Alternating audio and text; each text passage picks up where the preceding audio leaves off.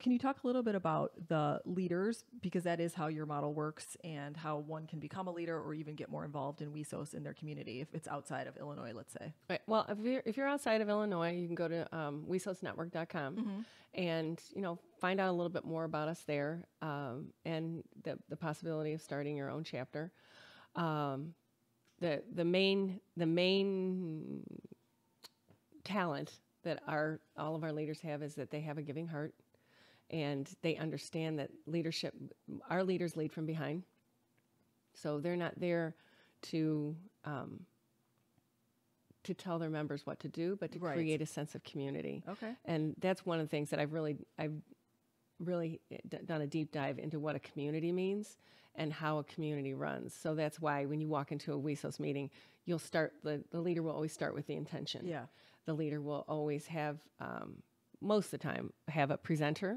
So, and we get the presenter from our pool of members. Okay. So you have an opportunity to speak. We have many women who started speaking at WESOS and were terrified, me being one of them, and now do a lot of public speaking. Okay. And know that they got their roots with WESOS. Well, that's good practice in a safe environment where people are going to give good feedback. And well, that's one of the things I tell everybody. This is the safest environment for a woman to come out and be seen. Sure. And a lot of women are very nervous just even getting up and doing their 30-second pitch. Okay. Because they're just not used to doing that, and they get so much encouragement, and it just really warms my heart to see women that I'll call out Stacy Montgomery, who does curriculums for schools for children to find their superpowers. I was sitting in the room when she said, "This is what I'm going to do. I'm going to talk about." So it's concept. Yes. Okay. And she had her own stationery, and she had her own. She's a very talented artist, but she said, "This is what I'm going to do, and I'm going to help children find their superpower." I believe her son was bullied, so every entrepreneur has their story. She's so successful now. She's getting into all these schools, and to me, when I see a success story like that, I know that this model can work. That's amazing. I love it. So you said giving heart, and that's not something you hear every day in business. So when you started out doing this, did you get pushback from other people who were like, "Oh, that doesn't, like, what is she talking about?" Absolutely. Yeah. Absolutely. And I didn't know. And again, I didn't.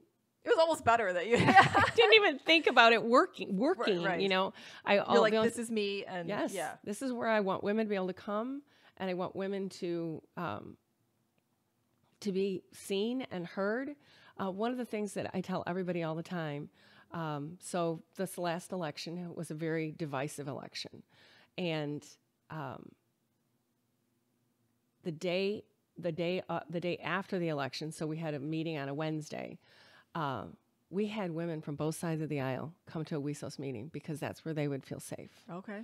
And even though not everybody was agreeing and not everybody was okay with how the election went, there were people who were okay with it, and we were still a community, and we were still this community of women supporting women, and everybody talked. Well, there was some people who were doing shots, at 11 o'clock in the morning, but there were many people who were crying. Yeah. But it was let everybody have their space. Yeah. And it was a safe space. And to me, when I watched that happen, I was like, okay, this is really something. Yeah. Yeah. And I like being able to come together, two different sides, and have an intelligent discussion. Absolutely. Whether you agree or not, it doesn't really matter, but at least you could come together and talk about it.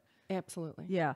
But it's just that giving heart, you don't hear that message a lot. So I could have just imagined people like, what is she talking about? I had many people who say, Jean, you're not that unique.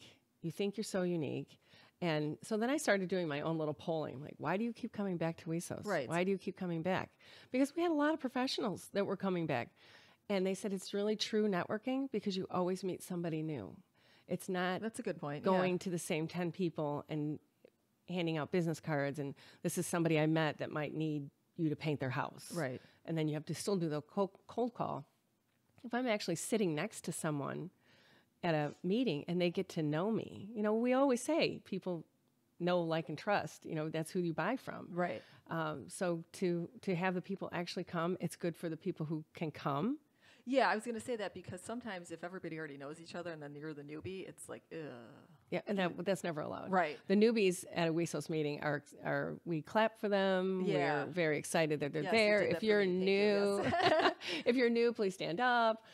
So we're very, very much in support of meeting new people all the time.